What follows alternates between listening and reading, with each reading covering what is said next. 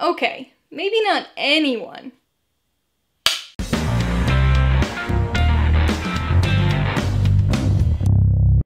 Hey everybody, welcome to Mainly Movies. Today I'm going to be talking about my top 5 horror movies anyone can watch. If you're new here, please consider subscribing for a variety of movie-related content like reviews, rank lists, and trailer reactions. Well, it's the first Saturday of the month, so that means it's time for another episode of the Movie Nerds Club. Since October is prime spooky season, we've once again decided to turn our sights to horror movies. After you watch my top picks for horror movies anyone can watch, make sure you check out the videos of the other members of the Movie Nerds Club. Links to their videos are in the description below. October means horror movies, so we've once again decided to go with a horror theme for the month. Last October, we talked about our top horror movies of the 2010s, but we're broadening things up a bit this year. In fact, even our interpretation of this month's theme is going to be a bit broad, with each movie nerd taking different things into consideration. The theme was originally horror movies for wimps, but then it became horror movies for newbies, then kid horror movies, then family-friendly horror movies. We all had different ideas, and so we decided to kind of just create this blanket term that could encompass all of these ideas. So for me, the topic of horror movies that anyone can watch includes what I would consider kind of mainstream gateway horror. So movies that horror fans already know and love, but ones that horror newcomers might be able to ease in with. They've all got their thrills and chills, but I wouldn't consider any of these overly scary, and none of them are gory either. Remember, these are just my top movies, not the top movies, so be sure to post your own personal top horror movies anyone can watch in the comments below.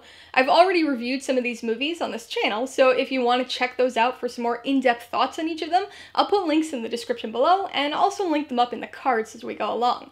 Alright, let's get this top list started. Coming in at number 5, Poltergeist. I've always considered Poltergeist to be a bit of an odd movie. Not because of any of its plot elements, but because of its tone. It's always had this sort of kid-friendly, supernatural horror vibe to it, which makes it perfect for this list. It isn't actually a kid's movie, and definitely has some intense horror moments, but something about the Spielbergian polish always provided some levity to the film for me, even as a kid. It's interesting, because the introduction of the supernatural force is treated with lighthearted amusement by both the characters and the filmmakers, which only makes the malevolent turn even more jarring and unsettling. Now, I wouldn't say Poltergeist is a particularly scary film, but it certainly has creepy aspects to it.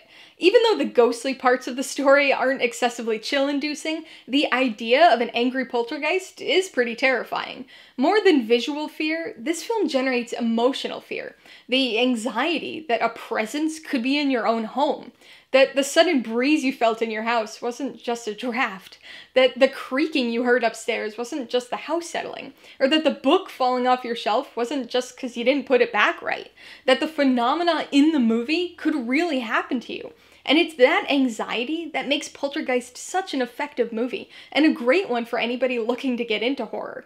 Coming in at number 4, A Quiet Place.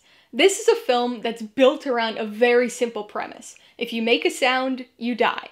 It might initially sound, no pun intended, a little gimmicky, but this film really transcends its premise to become a wholly effective horror movie.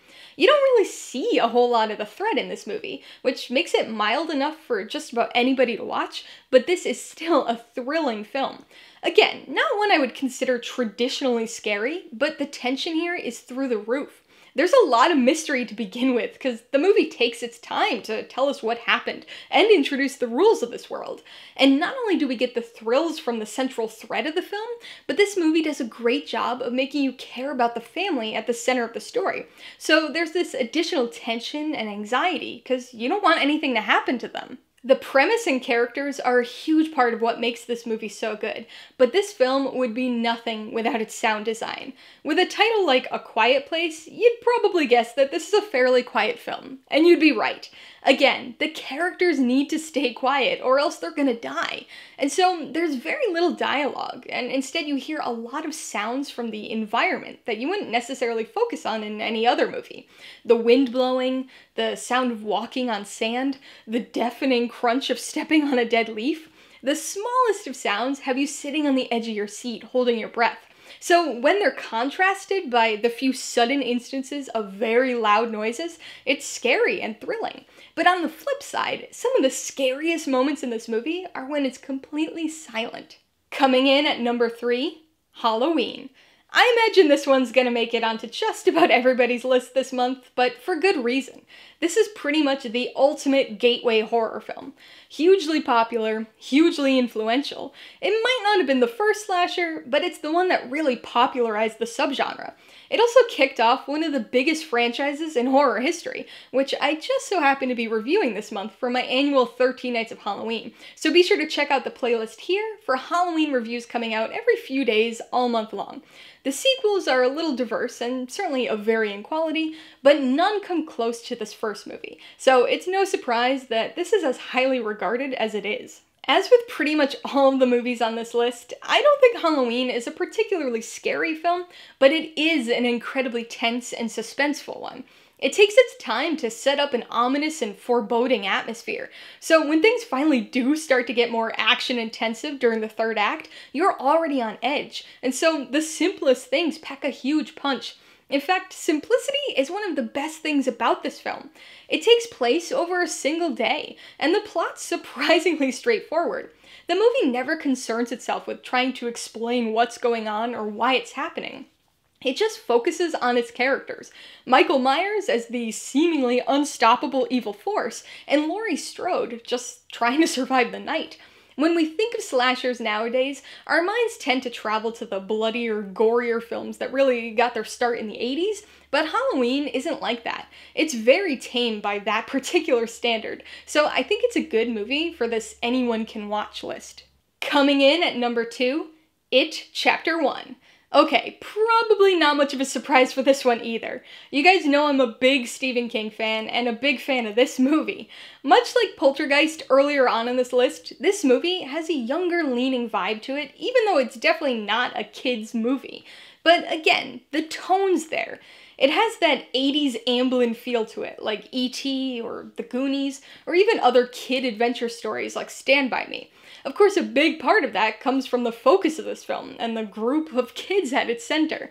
Chapter 2 splits its focus between the kid and adult versions of the Losers Club, but Chapter 1 solely focuses on the kids, and as a result, it has a slightly more entertaining and fun feel to it. This is one of those horror movies that I would say is kind of broadly enjoyable. Not just because of its scares and horror moments, but because it's a fun movie. The kids act like kids, so we experience the movie in the way that they experience the situations. It's frequently comedic, but it's also got this adventurous tone as the kids not only go out and explore Derry on their own, but find themselves wrapped up in this supernatural horror mystery. Again, I don't think it's a super scary movie, largely due to its tonal balance, but it definitely has some creepy imagery and moments of horror. But it's this exciting, sort of fun, scary horror. Pennywise is one of Stephen King's most iconic characters, and he certainly delivers here in this movie, as a very unsettling presence. So that means my number 1 horror movie anyone can watch is Psycho. Of the films on this list, this is probably the least horror, being much more of a thriller than anything else, but I'd still argue it's one of those gateway movies. I know it certainly was for me. This was the first non-kid-aimed scary movie that I can remember seeing, and I was young, but I loved this movie, and obviously, I still do.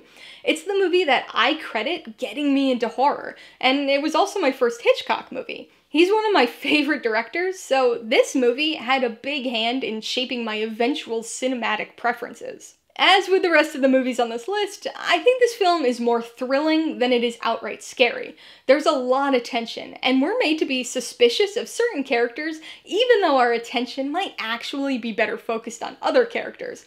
And so it's kind of got this mystery aspect as we're trying to feel out who these people are. And even after some big moments in the film, there are still a lot of pieces that need to come together before we get a sense of the full picture. And in the meantime, it's suspenseful.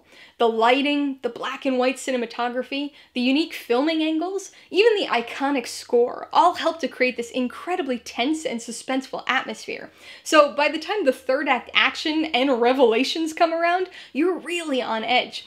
So it's intense without being too horror intense, making it an ideal movie for pretty much anybody. Alright, so there you have it, my top 5 horror movies anyone can watch. What are your top movies? Be sure to post your own ranking in the comments below, and don't forget to check out the pics of the other members of the Movie Nerds Club. Remember, I've already reviewed some of these movies, so you can check those videos out for some more in-depth discussion of each, as well as my ratings, pros and cons, and even tailored film recommendations. Also, if you're interested in buying any of these movies, I do have affiliate links to all of them in the description below. I get a small commission from anything you buy using one of my links, so I'd really appreciate it if you use them if you're in the market for any of these movies. Alright, so if you got some enjoyment, insider information out of this top list, I'd appreciate it if you'd hit that like button. And if you haven't done so already, please hit subscribe or add it to see more videos like this, as well as movie reviews. Till next time, this has been Alyssa with Mainly Movies, the way life should be.